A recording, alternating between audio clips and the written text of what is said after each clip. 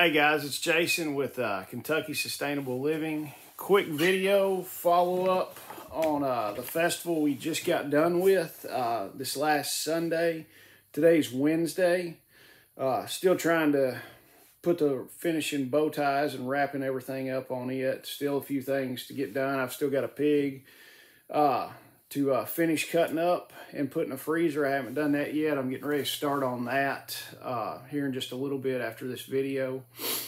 But we had a great time at the festival. Final numbers are not in, but we had an awesome turnout for a first-time event. I'm super pleased. The highlight of the festival, in my opinion, and a lot of other people's opinion, was the amount of money we raised for Vets for Child Rescue. Our goal was $10,000 to raise for vets, and then they'll do an operation in Kentucky for us. We went far beyond that goal. Shelly has not got the final count on the numbers because we had a bunch of last-minute donations Sunday. I want to thank Rosie with Rosie's Sweet Treats. She went and got Dunkin' Donuts coffee and was selling coffee Sunday morning at the show, selling coffee and cinnamon rolls, and I think she got about $200 for donations for Vets for Child Rescue.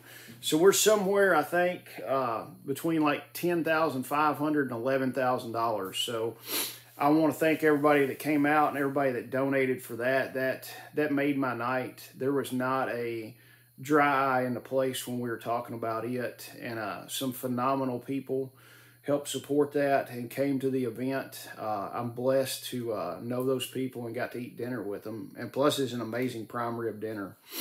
But I want to thank all the vendors, all our sponsors, and all our speakers for that. Amazing speakers. If y'all were not there, you really missed out on getting to meet these people in person and talking to them, hearing their presentations.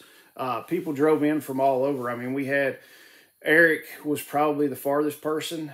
Porterhouse and Teal, he came in from California and taught the guild planning class, which that was an awesome class. It was a small, intimate class. He did classroom stuff the first part of the morning, and then in the afternoon we came out to my place and planted a fair amount of trees and got a bunch of plants in the ground where the people could actually get their hands dirty and see what it was all about. It was great. The weather was kind of crappy for it, but I mean, you get what you get. It was mist and rain most of the day, but nobody drowned in that little bit of rain, and we got everything in. Chuck Peoples' class, his one-day homestead medical class, it's always amazing.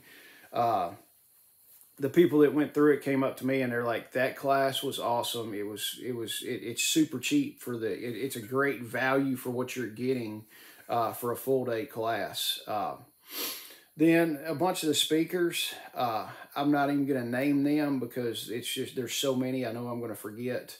But the speakers were amazing. We've got most all the speakers videoed. We're going to be releasing it on my channel and I think Shelly's channel on Two Old Crows Homestead. We're kind of going through and doing some of the rough editing on there. But if you watch this channel a lot, I don't edit much. It's just going to be raw footage with it. But guys, we've got another one planned March 23rd and 24th.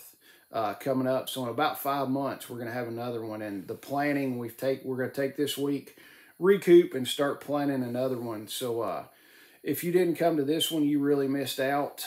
And the next one's just going to be better. We're going to have more vendors, more speakers, more stuff to do. I know Brian with SB Homestead Radio, we're planning a class, a radio class with him that Friday before. To where you actually get licensed. You can get your technician license there. It's going to be awesome. Chuck will probably be teaching another medical class there. Like I said, tons more vendors, stuff like that. Guys, put it on your calendars. March 23rd and 24th is the next Kentucky Sustainable Living Festival. And it's going to be at the same place in Bowling Green at the Western Kentucky Ag Expo Center. Guys, I appreciate everybody that supported us for a first-time thing, and I'm truly grateful for y'all coming out. Y'all have a good day.